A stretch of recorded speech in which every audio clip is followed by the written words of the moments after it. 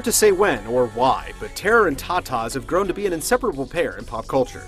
Just ask Japan, who after giving us sexy silent nurses in the voluptuous Ada Wong, is now out and about with Onechanbara, a zombie slaying slash-em-up featuring two scantily clad samurai sisters. It's gonna take something special to hate on a game like this.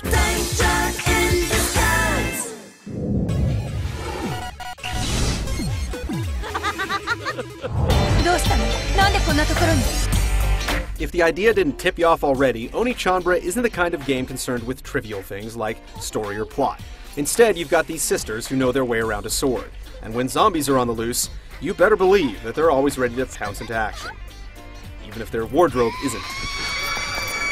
In truth, there's a little bit more to the tale, as you'll see, or rather read, from drab text-driven story segments chock full of pretentious backstory.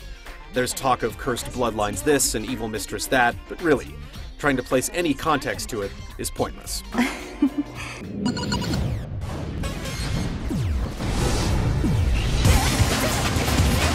If there's one thing we give Onechanbara credit for, it's that it sure doesn't beat around the bush.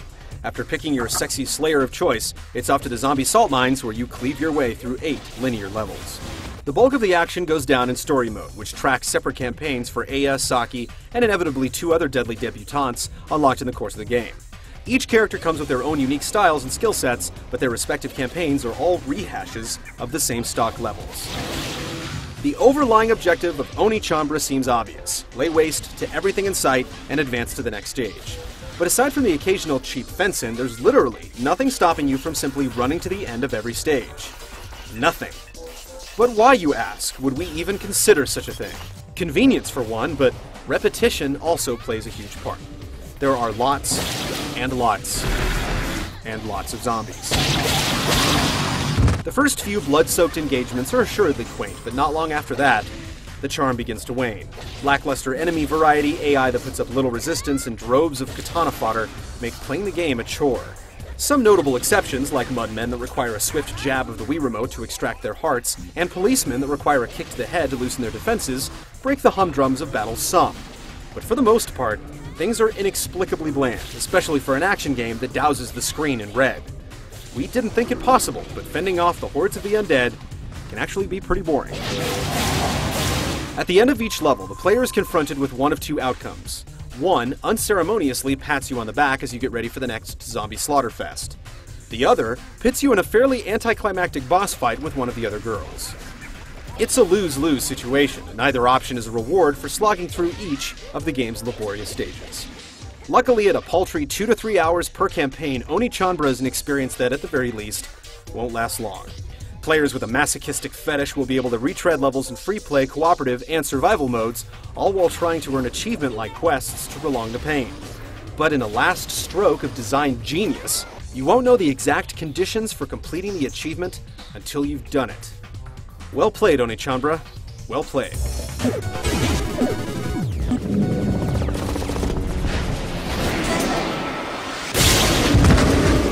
Underneath Onechanbara's silly pretense of samurai sisters and the vengeful dead lies a hack and slash with some decent gameplay ideas.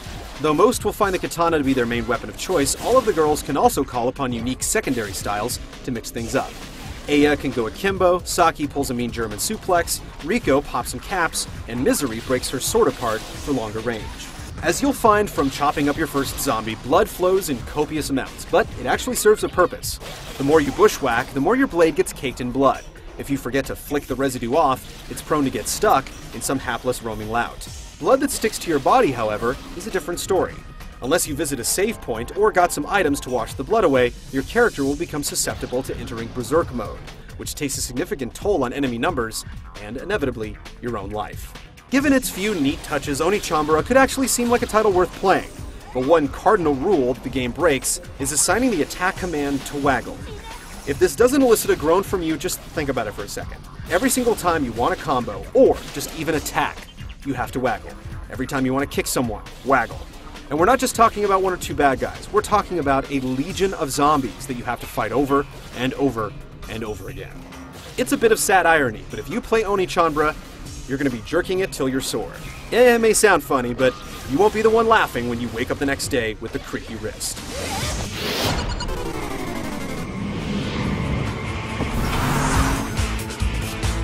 For all of its other quirks, OneeChanbara has above-average graphics for a Wii game.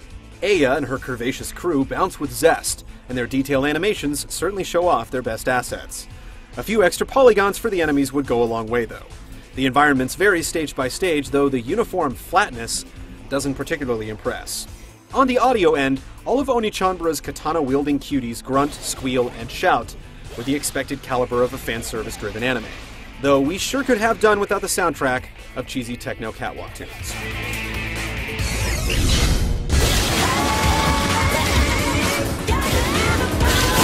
Conceptually speaking, OneeChanbara entreats a dangerous dance of kitsch and lowbrow entertainment.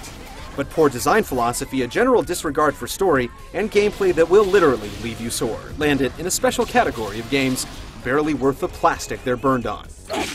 Sexy just is not enough, and contrary to its buxom beauties, OneeChanbara is an ugly game from most angles.